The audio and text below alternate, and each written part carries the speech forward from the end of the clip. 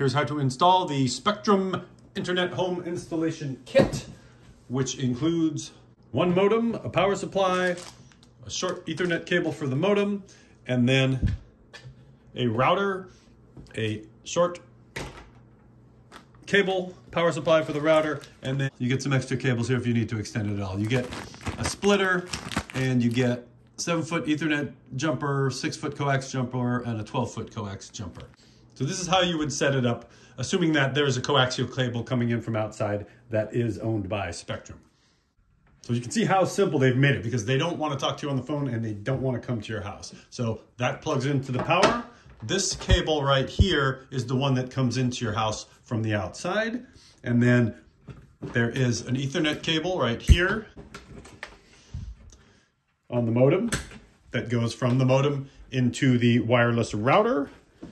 The wireless router has a power supply plugged into it. And then your Wi-Fi comes from this router. And if you want to plug hardwired computers into it, there are 3 spots that you can do that as well on the router. And the Wi-Fi network name and password are printed on the router. Now, of course, it does come with instructions, and the final activation step, you just go to spectrum.net/self-install, follow the instructions to get it working. I couldn't get the activation link to work. It kept doing this spinning circle thing, and then it would send me a text message with a secret code, and then it would spin. And so rather than do it this way, there's an easier way.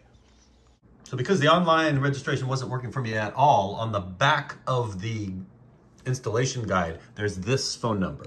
So I just called that phone number, and then I entered my account number and told them to activate it, and it activated right away. So that's your option. That's actually easier than trying to use the app or install the app or do any of that. You just call that number and they'll activate it immediately. It's an automated voice line, so you just tell it to activate and it activates. It takes a couple minutes.